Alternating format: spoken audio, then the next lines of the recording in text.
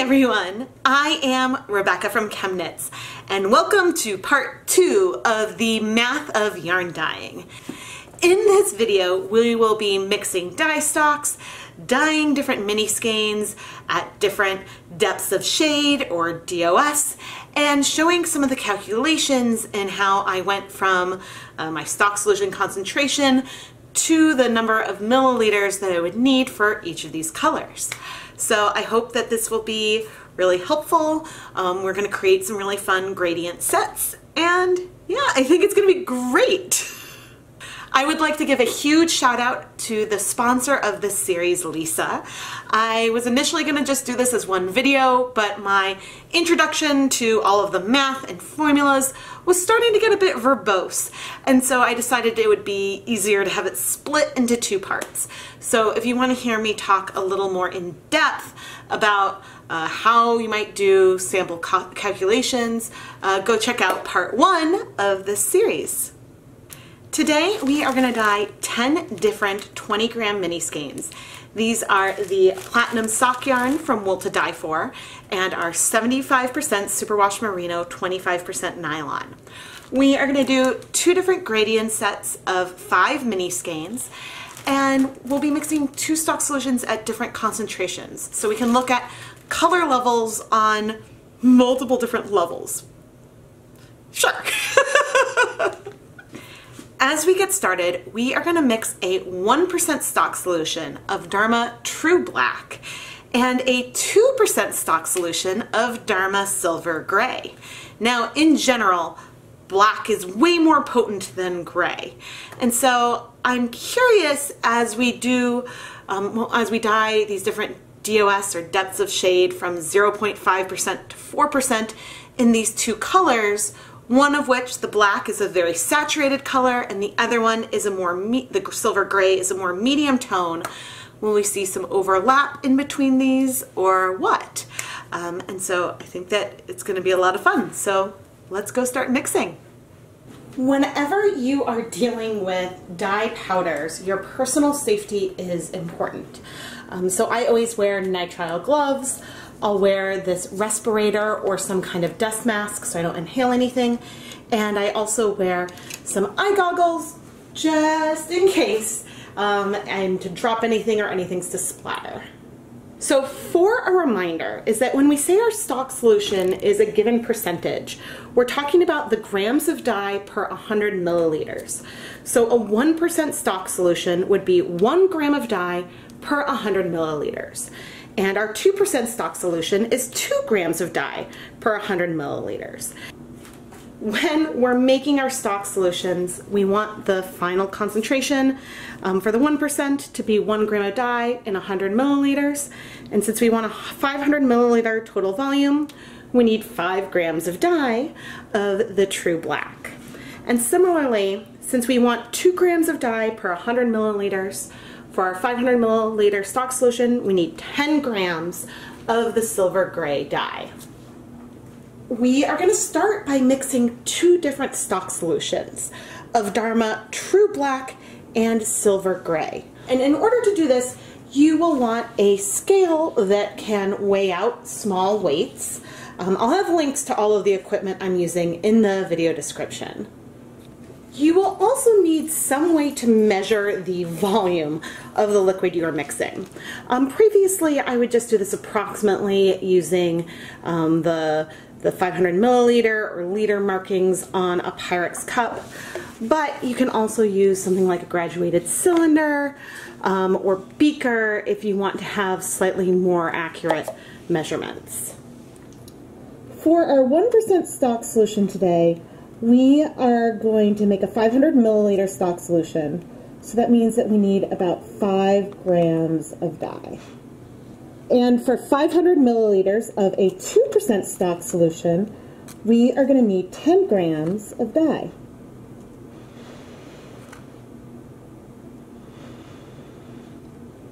Carefully weighing it out.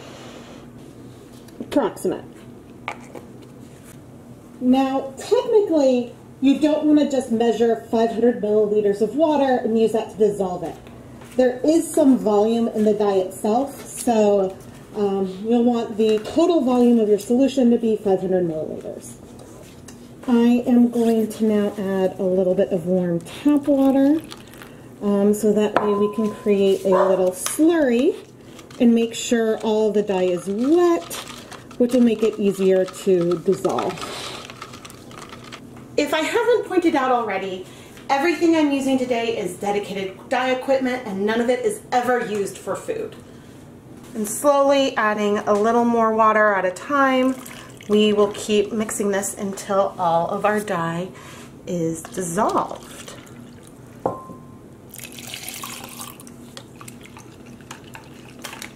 Okay, a lot of mixing and pouring back and forth. Bring the final volume up to 500 milliliters. Now, it would probably be better to mix this in, say, 250 and then increase the volume so that way we could rinse out the container, but let's transfer this to a stock bottle. Okay.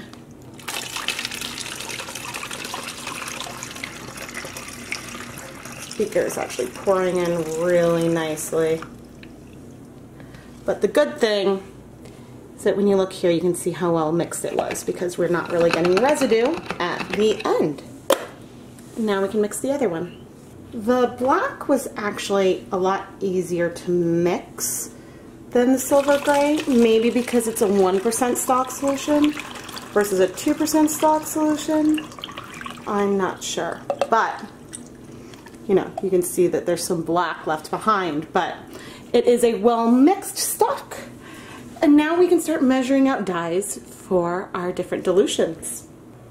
I pre-soaked the Miniskeins in just some plain tap water for at least an hour before we got started mixing up our dye.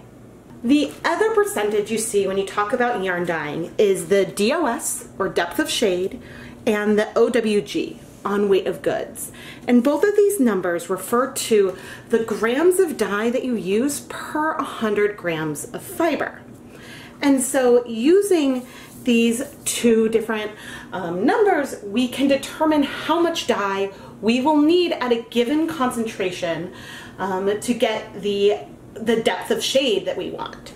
So a lower DOS is a paler color and a higher DOS is a more saturated color.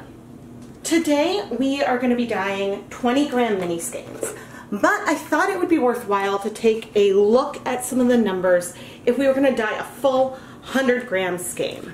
So if we wanted a 1% depth of shade, that means we need 1 gram of dye per 100 grams of yarn.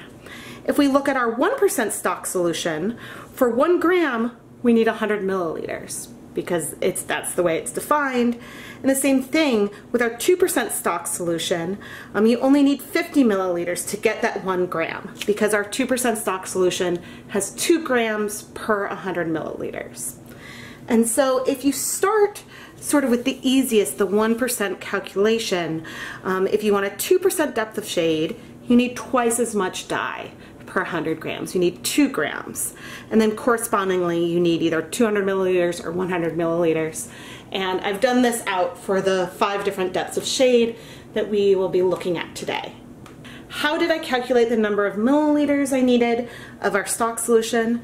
You take your depth of shade divided by your stock solution concentration, and then you multiply by the number of grams of fiber that you have.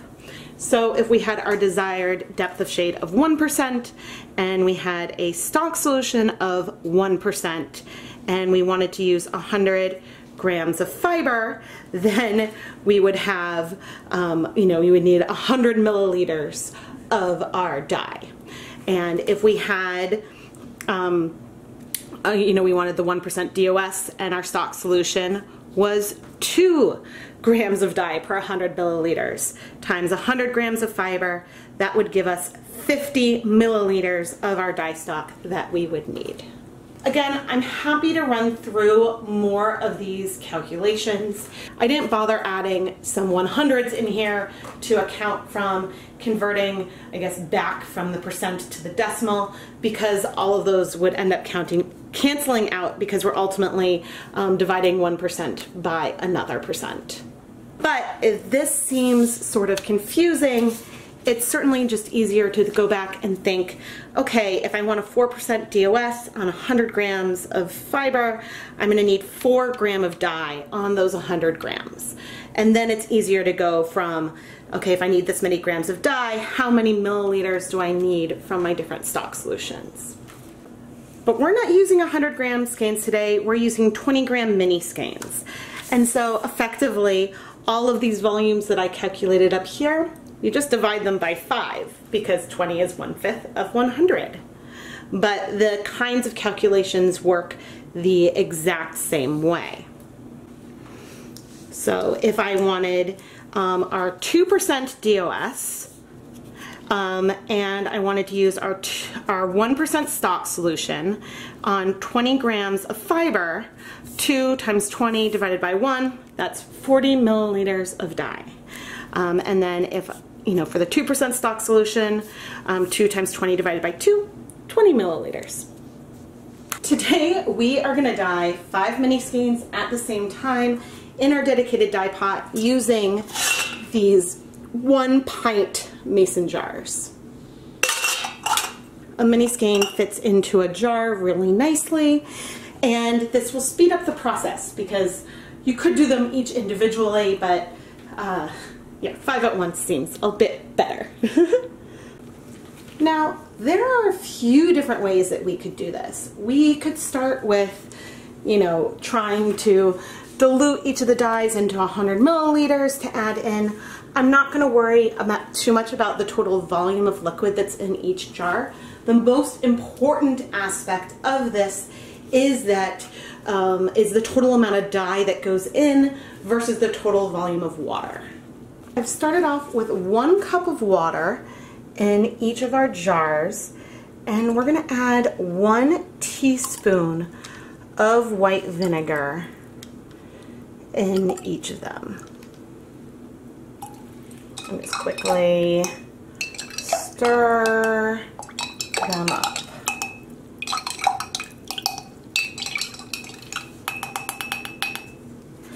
I have pre-shaken my 2% stock solution, and so for the 4% I'm going to measure out 40 milliliters, for the 2% 20 milliliters,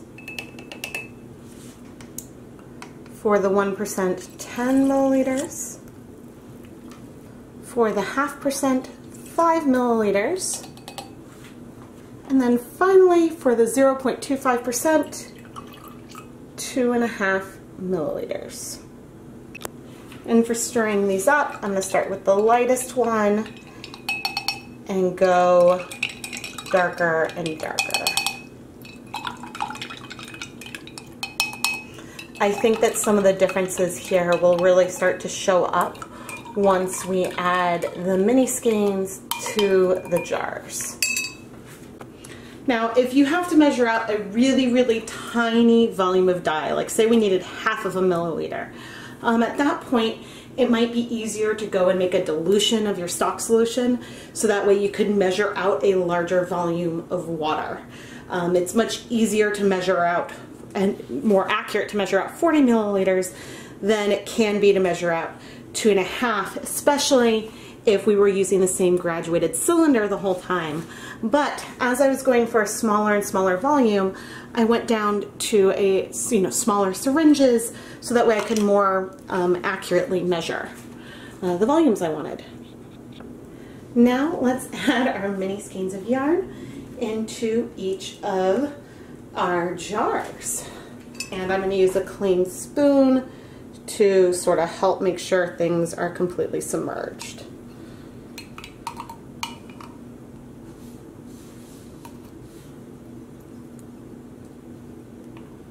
We will probably get, not a complete solid here, just because these are a little crowded, but we should get increasingly darker colors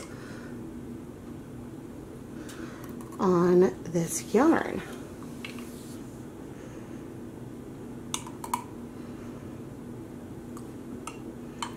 Okay, and I wanted to also show this from more of a side view because you can really see the difference in how pale our 0.25% is compared to our 4%. I'm not 100% sure of the volume of water that I will need in the dedicated dye pot. Clearly I need more than I had there, but I want the water level to be just below the water level of our mason jars.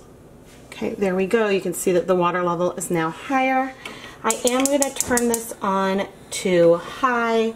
We are in sort of a double boiler like situation here, but I didn't mark the jars. This was our 0.25% here, and our 4% over here.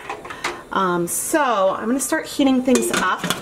I will put a lid on it, and I will come and check on it. I don't want it to get to too much of a boil, but yeah, I'll come and check on it in about 20 minutes. Okay, it's been 20 minutes, and let's see. The bath is definitely boiling. I'm not sure about the little containers, but I do see a nice little gradient going on. There's a lot of steam, so let me just turn it down for a moment. But look how cute. Look how cute. Starting with our lightest one. Looking to see. Okay, that one looks like it's cleared. Same with the second. The third is looking pretty good. The fourth still is a little cloudy. And how about our darkest one? Oh, that's actually also looking rather good.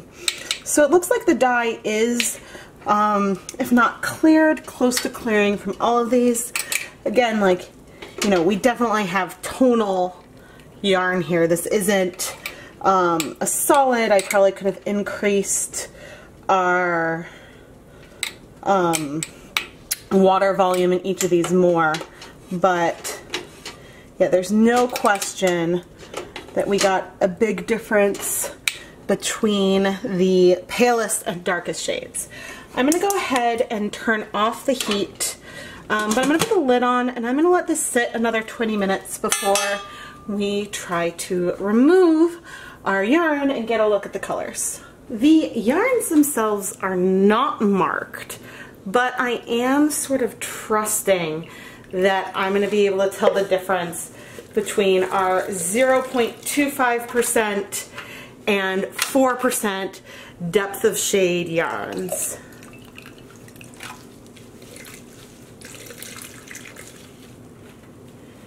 Yeah, the difference between some of these might be real subtle, but I think there's no question that we've got a nice tonal gradient of grays going on here.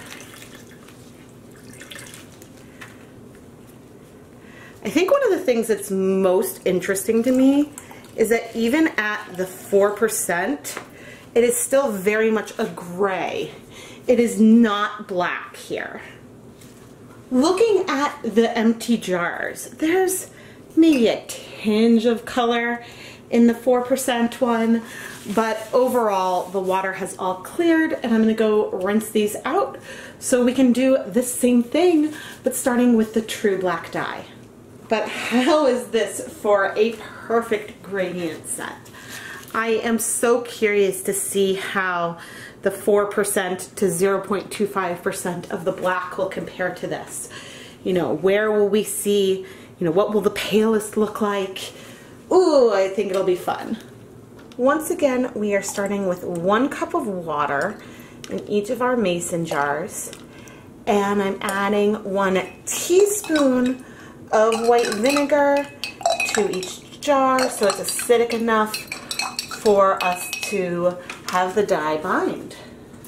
Alright, so for the 4%, we need 80 milliliters of our 1% stock solution. Then for the 2%, we need 40 milliliters. Then we need 20 milliliters. Then 10 milliliters. And finally, 5 milliliters. And I'm gonna go through and starting with the least concentrated, we will stir all of these up. I thought I was filming and I guess I was not. But I just added the 20 gram Miniskeins to each of the jars.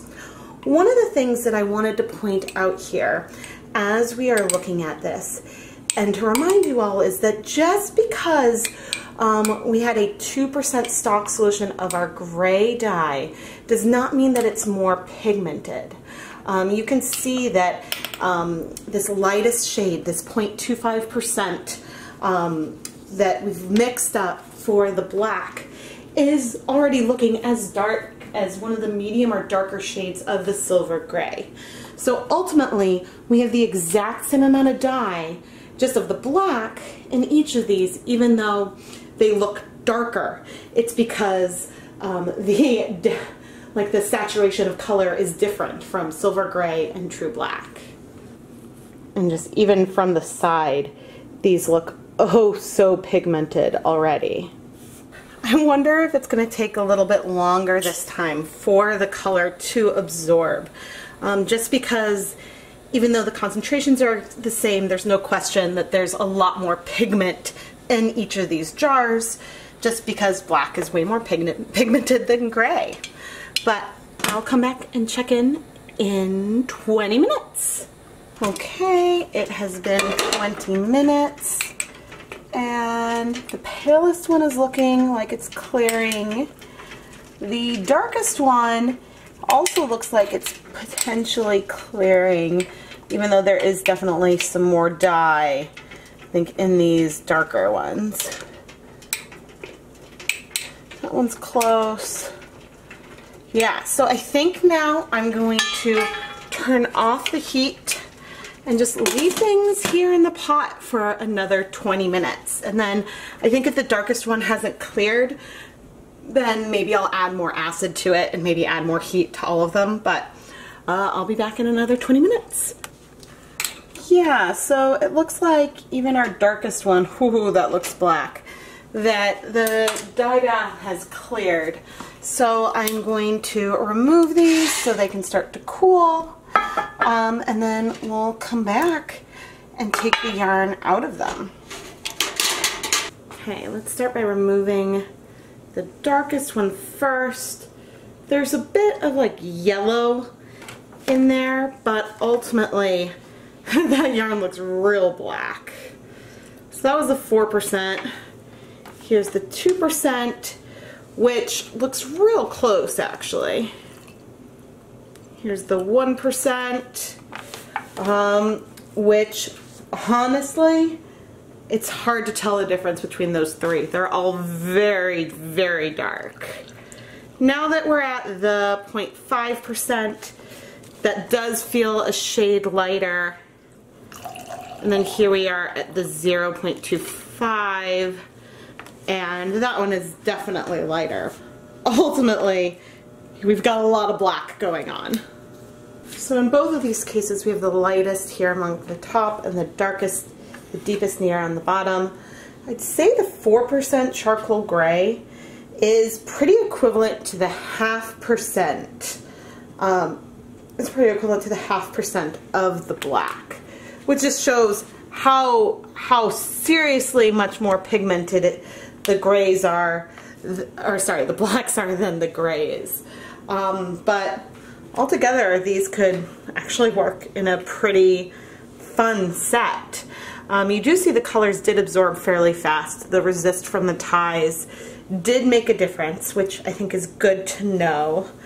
But yeah, I'm gonna let the black ones cool and we can go and wash the gray. So I feel like when it comes to the grays, it's gonna be a little easier for me to tell which one is which. The blacks might be harder. I don't have these different ones labeled. But all of that color is in the yarn. I'm gonna go ahead and add a tiny bit of some clear dish soap just to make sure everything is nice and absorbed. But then we are gonna go and hang this up to dry and come back and wash the black. All right, now we're gonna wash the blacks. And yeah, it is harder to tell which of the darker ones are which.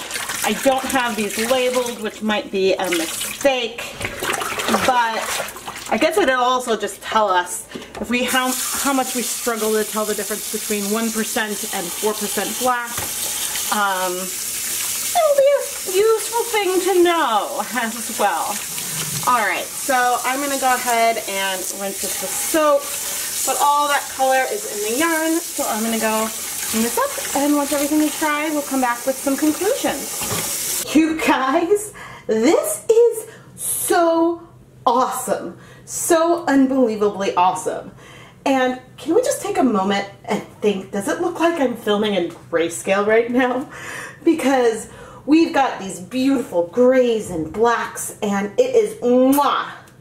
In case you couldn't tell, the silver gray dyed yarns are on the left. On the right, we have the true black. And starting at the top, we have the 0.25%, 0.5%, 1%, 2%, and 4% depths of shade.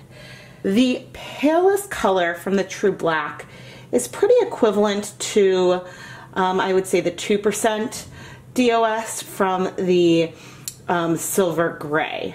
So I guess this shows why you might want both a black and a gray in your collection, because in order to get the tone of the silver gray, you would have to dilute that black really, really far. Now, you definitely could dilute your black dye, the true black, I think, and get the same tones as a silver gray. They look like pretty good. The tones feel very, very similar. But that's just something to keep in mind. I'm not sure how well this is going to read on camera, but you can definitely tell the difference between the 1%, 2%, and 4% in the blacks.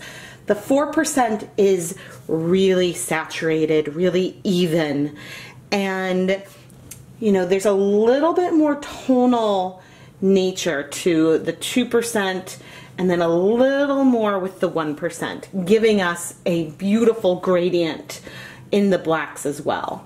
While they were wet, I was really concerned that these three shades would look the same, but I think, you know, if you want that truest, true black, 4% is definitely the way to go.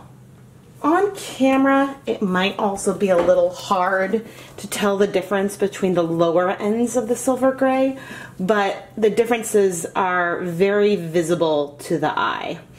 I like that the way that the grays almost feel glazed. Like it feels like we didn't get a really deep penetration of the color.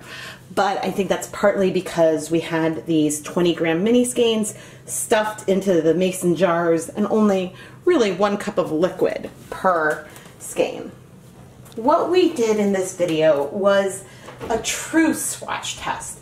Unlike those crude tests where I would just dump some powder on yarn to get a sense of the tone. So if you really want to mix your colors like a pro and get a really good feel for them, I highly recommend taking the time and looking at the various color saturation you can get when you use different amounts of dye. Once again, the higher the DOS, the more dye that you used, which is fairly intuitive. But the DOS does not necessarily tell you how saturated the color is overall. Both of these are 4%, and you know, there's just a big difference in the pigmentation of the true black than there is in the silver gray. I would like to give a huge thank you to our sponsor, Lisa, who reached out and asked if she could sponsor a video with the math of yarn dyeing. And I really just wanted to show how you can use these different numbers to achieve specific shades. And from this, now we know if we really want that truest black, go for the 4%. And you can get a really nice charcoal gray if you bump that up to the 4%. But if you want to start getting a more gray with the black, you're gonna need to dilute it really far. Ultimately, it doesn't matter what concentration you mix your stock. You could do a 2.5% stock solution if the dyes will dissolve. It'll just make a difference if you're doing other calculations down the road. So as long as you mix and prepare your stock solutions in a consistent way, you should be able to achieve consistent colors. Now, that being said, I still am really in favor of just going for it.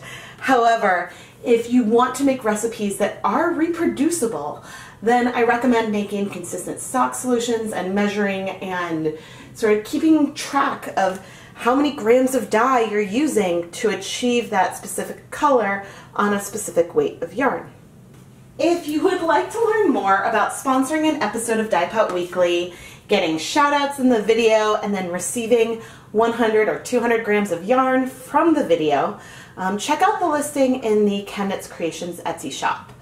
Normally, sponsorships are a fun way to get custom mystery surprise yarn.